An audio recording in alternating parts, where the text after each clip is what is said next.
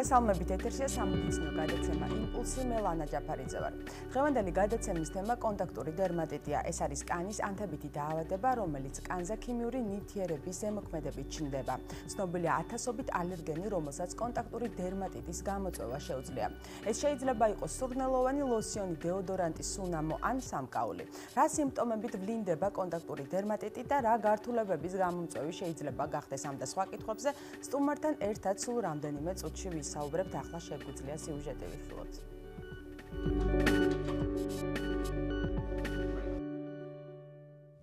კონტაქტური დერმატიტი წითელი გამონაყარით ვლინდება, რომელიც კანთან ამა თუ იმ ნივთიერების კონტაქტის შედეგია. კონტაქტურ დერმატიტს ყველაზე ხშირად იწვევს გამხსნელები, მათეთრებლები, ალკოჰოლი, პირადი ჰიგიენის საშუალებები, საპონი, დეოდორანტი, ჰარში არსებული ნივთიერებები, მტვერი, შალის ნაწილაკები და სხვა. ზოგიერთს რეაქცია ალერგენთან პირველივე შეხებისას უვითარდება. ზოგთან კი სიმპტომები მხოლოდ განმეორებითი კონტაქტის შემდეგ იჩენს თავს. კონტაქტური დერმატიტი შეიძლება სხეულის ნებისმიერ ადგილას გამონაყარი შეხების შემდეგ რამდენიმე წუთიდან რამდენიმე საათამდე შუალედში ვითარდება და 2-დან 4 კვირამდე რჩება.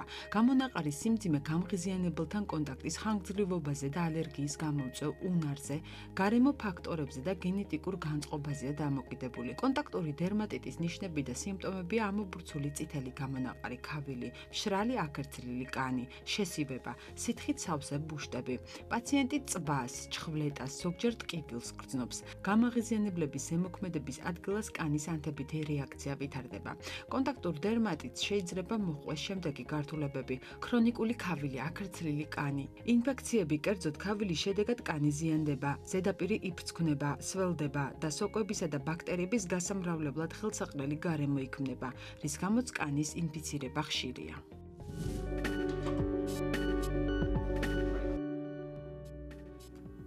კონტაქტური დერმატიტი ამ თემაზე სასაუბროთ დღეს სტუდიაში დერმატოლოგი მანონი გოგიტიძე მოვიწვიათ. მოგესალმებით ქალბატონო მანონი, მადლობა მოგესალმებისთვის. ქალბატონო მანონი, რა ტიპის კონტაქტური დერმატიტი არსებობს? საერთოდ ჩვენს გარემოსთან ადაპტირებულ ურთიერთობას ზოგჯერ ხინჯი მოუვა ხოლმე იმით, რომ ვითარდება გარემო ფაქტორების ასე ვთქვათ, ზმნავნე ზემოქმედება ადამიანზე და ვითარდება კანის ანთებითი დაავადება კონტაქტური დერმატიტი.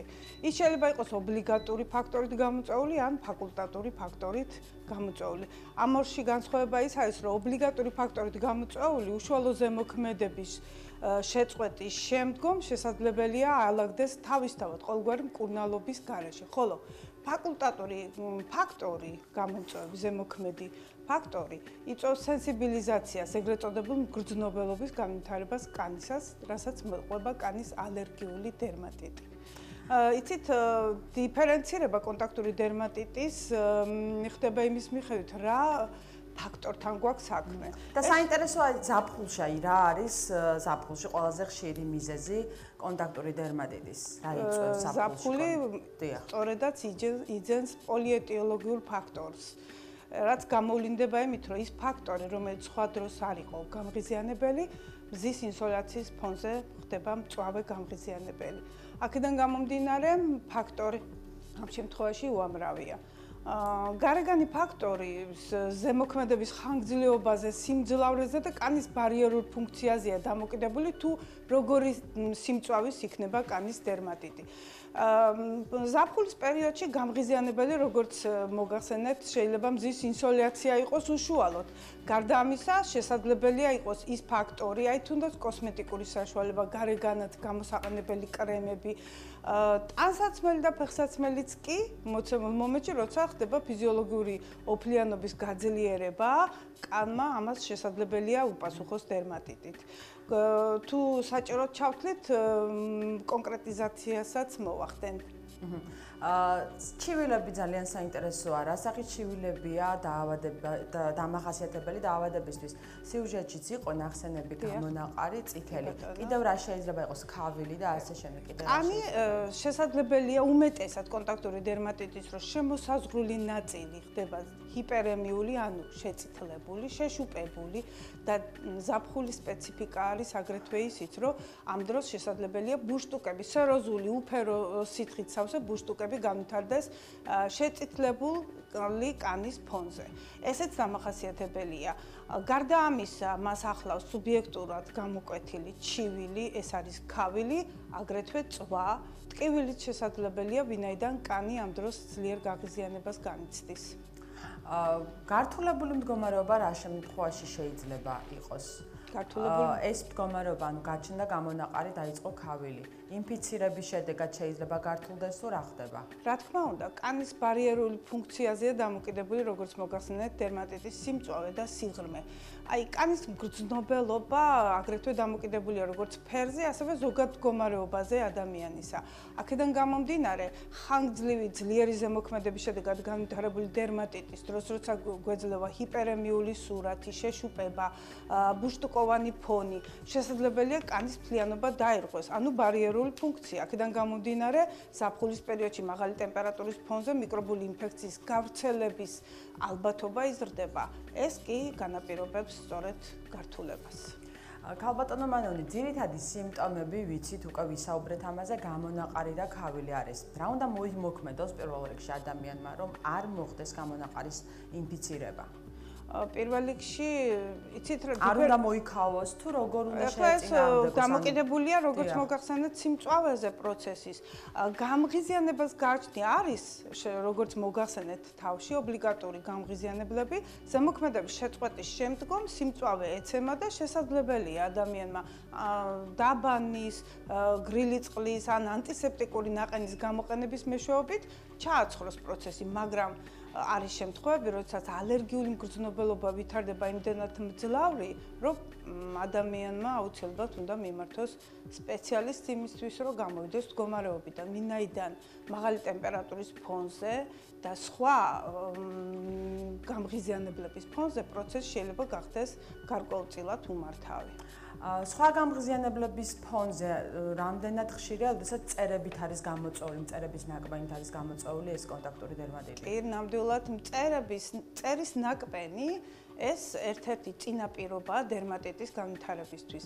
და ამისთვის არსებობს მთელი რიგი საშუალებები, აქროლადი, გამაგრილებელი საშუალებები, რომლებიც ხელს შეუწყობენ იმას, რომ პროცესმა არ მიიღოს მწვავე მიმდინარეობა. გარდა ამისა, ზაფხულის პერიოდში მე მოგახსენეთ ამის შესახებ, რომ კოსმეტიკური საშუალება, აგრეთვე, აი მოჭერილი ფეხსაცმელი, აი ტრენდული დღეს თუნდაც ეგრეთ წოდებული ბოტასი ან დახურული ტიპის თუნდაც სტილოს ფეხსაცმელი შესაძლებელია მაღალი ოფლიანობის ფონზე გახდეს კონტაქტური დერმატიტის განმაპირობებელი. აი კოსმეტიკური საშუალება ახსენეთ. საინტერესოა, რაც უფრო ორგანულია კოსმეტიკური საშუალება, შეიძლება თუ არა გახდეს ალერგიის გამომწვევი, ან კონტაქტური დერმატიტის გამომწვევი.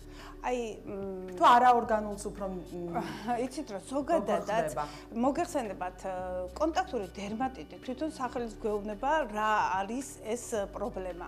ანუ კონტაქტით გამოწვეული.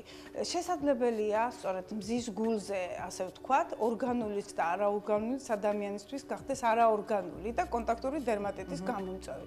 აქედან გამომდინარე, მე ვთვლი ზოგადად მე ეხლა შეიძლება ხმამაღლა ნათქვამია, რომ ექიმი დერმატოლოგები თვლიან, რომ სუფთა კანი, ანუ თავისუფალი კანი მზის ინსოლაციის ფონზე უფრო დაბცავია ალერგიული დერმატიტებისაგან. ანუ მაინც განაპირობებს ეს საშუალებანი გარკვეულწილად კანის გაღიზიანებას. საინტერესოა, როგორ ხდება კონტაქტური დერმატიტის დიაგნოსტირება. ჩივილები უნდა იყოს ძალიან შემაწუხებელი, რომ პაციენტი ადამიანი მოვიდეს მიმართოს ექიმს, მაგრამ არა, იცით რა, ზოგჯერ ისეთ მიმდინარეობას ღებულობს კონტაქტური დერმატიტი, რომ გარდაუვალია ექიმთან ვიზიტი. აი ძალიან ხშირია მაგალითად ეგზემატიზირებული ფორმა, იცით, ძნელად გასარჩევია უკვე კონტაქტური დერმატიტი ეგზემისაგან, ვინაიდან მოგახსენეთ, რომ ჰიპერემიულ ფონზე ბუშტუკოვანი გამონაყარი ვითარდება, რომელიც შემდგომ ღებულობს სიღრმეებს. კანიც ლიქენიფიკაციას, ანუ გაუხეშებას განიცდის ამ პერიოდში, ასე რომ კანი თვითონ ითხოვს უკვე სპეციალისტთან კონსულტაციას, ასე ვთქვათ, ვინაიდან ძალიან რთულია დახმარების გარეშე აქედან გამოსვლა. რამდენ ხანს გრძელდება მკურნალობა და მკურნალობის შემდეგ გამომწვევ ალერგენზე შესაძლებელია თუ არა ისევ კონდეს რეაქცია ადამიანს? იცით, მკურნალობა დამოკიდებულია პრობლემის სიღრმეზე, რა თქმა უნდა, და თვითონ კანის სპეციფიკაზე, კანის მდგომარეობაზე, სენსიბილიზაციის ხარისხზე. ხოლო რაც შეეხება განმეორებას, კანის პრობლემებს ახასიათებთ განმეორება, მაგრამ სრული ნორმალურად ჩატარებული მკურნალობის ფონზე განმეორება დაბალი ხარისხით უნდა მოხდეს. თან ყოველთვის უნდა გაითვალისწინოს პაციენტმა ის ალერგენი, ის მაპროვოცირებელი ფაქტორი, რომელთან დაკავშირებითაც მივიღეთ რომელიმე ტიპის ალერგიული დერმატიტი. თქვენ მკურნალობა ახსენეთ, medicament-ები ინიშნება ამ დროს თუ რა ხდება მაინც? როგორი სახის მკურნალობა მიმდინარეობს და რამდენ ხანს მოიცავს? რამდენ ხანში შეიძლება გამოჯამრთელდეს თუნდაც ადამიანი? მკურნალობა პირველ რიგში გულისხმობს მაპროვოცირებელი ფაქტორის მოშორებას. ეს არის უპირველესი. შემდგომ ხდება ანტიჰისტამინური პრეპარატების გამოყენება. ანუ უნდა ვიცოდეთ გამომწვევი ალერგენი რა არის? დიახ, დაახლოებით, რა თქმა უნდა, ანამნეზი ამ დროს დიდი მნიშვნელობა აქვს, თუმცა შესაძლებელია, რომ უცნობიც დარჩეს და გარკვეულწილად განმეორება მოქცეს სრულიად სხვა ალერგიულმა ეტიოლოგიურმა ფაქტორმა. ასე რომ ამ მხრივ მკურნალობა პირველ რიგში მაინც გულისხმობს ყველა ფაქტორის გამორიცხვას, უმეტესად რისი შესაძლებლობაც არის და შემდგომ მკურნალობის მიმდინარეობა უკვე დამოკიდებულია და როგორი დანიშნულება მიეცემა პაციენტს იმაზე, თუ როგორი სიღრმის დაზიანება გვაქვს. იცით, ძალიან ხშირად დერმატოლოგთან ვიზიტზე მოდის პაციენტები, რომელთა პროფესიული საქმიანობა არის დაკავშირებული გარემო ფაქტორებთან, რომლებიც მაპროვოცირებელ ფაქტორებად გვევლინება. აი, ასეთ შემთხვევაში ცოტა სირთულის წინაშე ვდგავართ ხოლმე. პროფესიულ საქმიანობაზე რას გულისხმობთ? მაინც რომელი სახის პროფესიებს გულისხმობთ ამ შემთხვევაში? მოგეხსენებათ, აი ფაკულტატური გამღიზიანებლებია, ქიმიური აგენტების შემცველი მასალები, მათ შორის აცეტონის, გამხსნელების, ძალიან ხშირად ცემენტის მტვერი თამაშობს უდიდეს როლს. აი მშენებლობაზე მომუშავე ადამიანები, მაგალითად, ძალიან ხშირად განიცდიან გარემო ფაქტორების მავნე ზემოქმედებას და რის შედეგადაც ვითარდება უმწვავესი პროცესები. ამ დროს დროებით გვიწევს, რა თქმა უნდა, პაციენტის მოშორება თავისი სამუშაოდან, მაგრამ ზოგადად პროფესიის შეცვლა უჭირთ ადამიანებს და აქედან გამომდინარე ვცდილობთ მართოთ პროცესი. და ბოლოს რა რეკომენდაციები არსებობს მათთვის, ვისაც ეს პრობლემა აწუხებს და რას ურჩევდით ჩვენს მაყურებელს? რა თქმა უნდა, რეკომენდაცია არის უპირველეს ყოვლისა სიმწვავის მიხედვით დროული კონსულტაციისთვის მიმართვა ექიმთან, მაგრამ გარდა ამისა, თვითონ უნდა ჩამოყალიბდეს პაციენტი თუ რას შეუძლია მისთვის მავნე ზემოქმედება გამოიწვიოს. ეს ერთი.